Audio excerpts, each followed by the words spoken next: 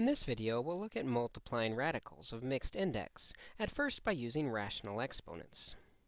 You may notice this first radical has an exponent of 3, and so we can write that as a to the 2/3, b to the 1/3.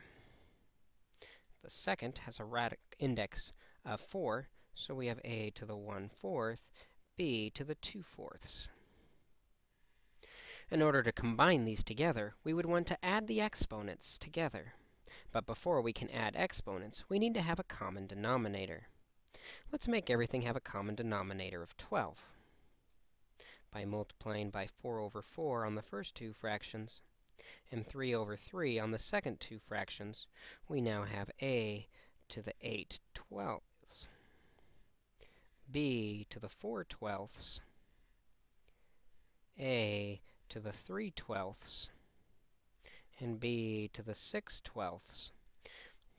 So we would be able to add the exponents together to get a to the 11/12, b to the 10/12, and then finally we could notice that we have the same denominator on both, which could be interpreted as the 12th index on a to the 11th, b to the 10th.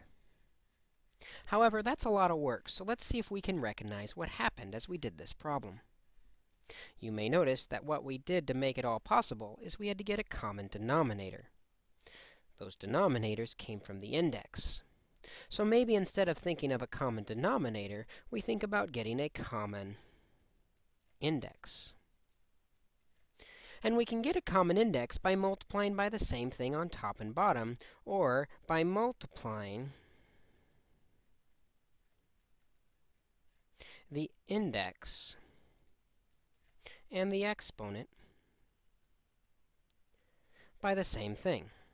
In other words, without using rational exponents, if I wanted an index of 12, we could multiply the first index by 4 and the second by 3 to give us a 12th root of a to the, multiplying the exponents also, 8th, b to the 4th, and a to the 3rd, b to the 6th.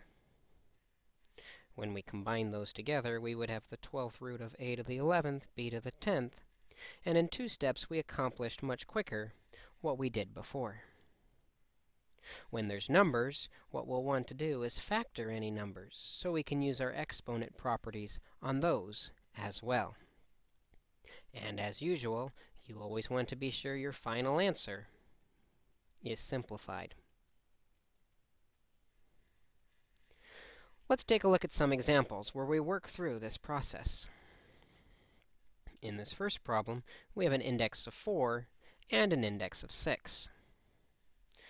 Thinking about those as a denominator, the common denominator would be 12. This means we need to multiply the first index by 3 and the second index by 2 to get a common index of 12 over the entire thing. We'll also multiply our exponents by 3 and 2 as well, giving us m to the 3 times 3, or 9th, n to the 3 times 2, or 6th, p to the 3rd, and now multiplying by 2, m squared, n to the 2 times 2, or 4, p to the 2 times 3, or 6. Now we can quickly combine our m's, n's, and p's together by adding the exponents, because the bases are multiplied. Under the 12th root, we have m to the 9 plus 2, or 11, n to the 6 plus 4, or 10, and p to the 3 plus 6, or 9. We're left with the 12th root of m to the 11th, n to the 10th, p to the 9th. In part 2 of this video, we'll look at a second example that not only includes coefficients that we need to factor, but also the final answer would be reducible from here.